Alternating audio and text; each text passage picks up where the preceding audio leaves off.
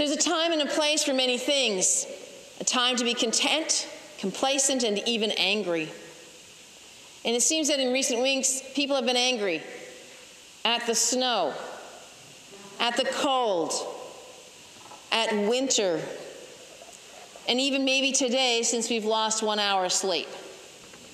We might be a little grumpier than we think. When was the last time, however, that you were really angry to the point where you didn't know what to do to calm down again? Anger in itself is not a sin. But when you grow so full of anger that it overtakes your ability to do daily tasks and be socially acceptable, there is definitely a problem. Well, our reading from John 2 is a story about Jesus. And some people even asked, why is this included? Because Jesus, this was not normal behavior for Jesus. He was angry. This story doesn't talk about the calm person that he was, the miracle worker, the one who quietly went about doing his ministry, healing and preaching and teaching and withdrawing from crowds and going into prayer. It's about a man who is angry. And what is he angry at? He is angry at what he sees around him as he walks through the temple. And it's anger mixed with disappointment. He sees people trading and cheating, taking advantage of other people in the courtyard when they should be praying and worshiping God. Jesus sees men selling cattle, sheep, doves, and other people exchanging money and cheating them at the same time. We have to think about it. This is the Passover time when the city would swell from 50,000 people to 180,000 people. People would be coming from faraway places to go to the temple to offer a sacrifice. And there would be people in search of food, lodging, and to make that sacrifice happen. They would need to purchase an animal, an unblemished animal or a bird, and they would have to pay their temple tax, an amount of money required to keep the temple up to speed and up to date.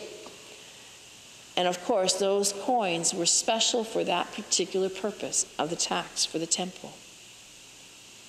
People would help them exchange this money, but often they're met like scalpers and cheaters, taking advantage of the people who came to truly worship their God. The commercial implications of Passover, almost like malls of today, Christmas Eve. You know how busy and the ringing the cash registers that is. Jesus looks at this and he looks around and he sees what's happening to him and he's not pleased. You can imagine Jesus' heart rate increasing, his palms getting sweaty, his blood pressure rising, he's moving around to find something to be like cords, and he makes those cords into a whip, and he's whipping them, and he's making it. He's angry.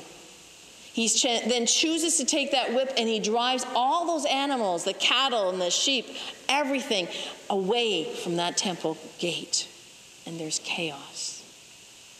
He's angry. Then he looks over and he sees the money changers, and what he did go over there, he goes over and flips all the tables over, and all the money goes all over the place. It's chaos. People are yelling and screaming at him, "How dare you? How dare you?" He says to the dove salesman, "Get those out of here." Everybody hears him. He says, "How dare you turn my Father's house into a market?" The salesman doesn't respond because Jesus is really speaking to everyone. It was chaos. Why didn't Jesus go and speak to the chief priests, teachers, and elders, those people who ran the temple, about this? Because he wanted to also teach them about what would happen to him. He says, "Destroy the temple and I'll raise it again in 3 days." But of course, he wasn't talking about the physical temple around him, but himself. The Jews did not listen clearly as to what it was that he was speaking. They thought he was referring to that building. It took them 46 years to build, and here he's going to raise it in 3 days. They were not sure what he meant. But he knew that he was going to die, to rise again, and bring about change. Did Jesus need anger management training to control his behavior in public? Why was he so angry? They didn't get his purpose.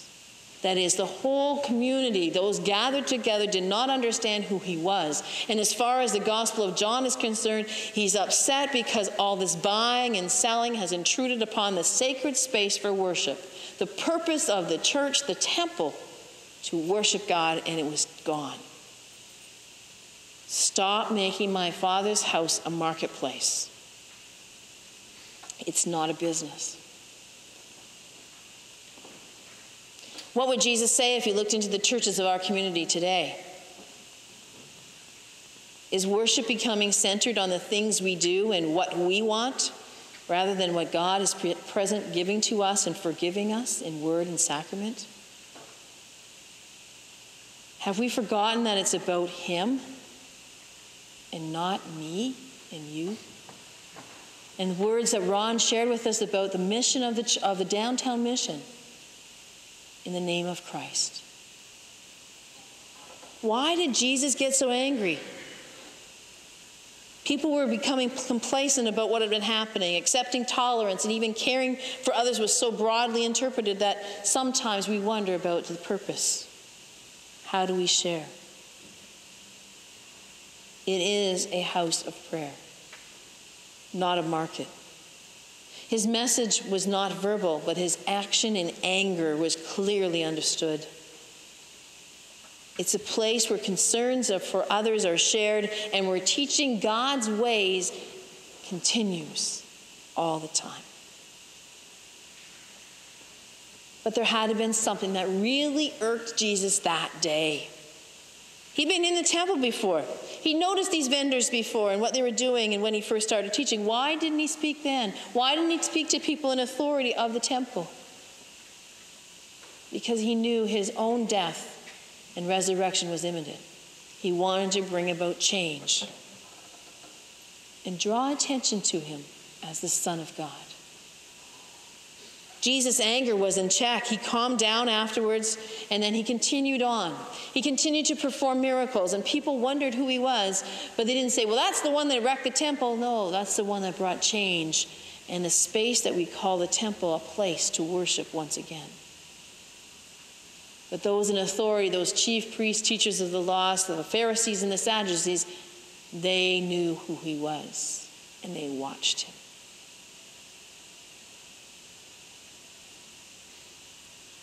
What could he do now but to fulfill God's purpose for his life? What about you? We get angry, we wonder why. We look back and say, why was I so angry about those little things that seem not to be important? But there is a change, a transformation that takes place.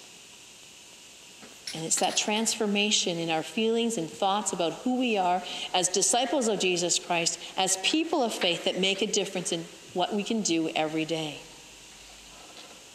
How we control our anger makes a difference. How we speak to one another and share with one another about what it means to be prayerfully active in a congregation means showing our faith. How do we live out our faith? Yes, it's okay to get angry, but how do you control it? How do you share it? What is the purpose behind it? Because that's what Jesus demonstrated in this story. He got angry for a reason. And the reason was to remember that his church, the temple, the synagogue, the place of worship is that, a place to worship our God. Let us be reminded of that as we continue to remember Jesus, yes, the one who got angry, the one whose purpose was being fulfilled through the death and resurrection. As we continue to worship God, let us remember this in faith and in love. Let us pray.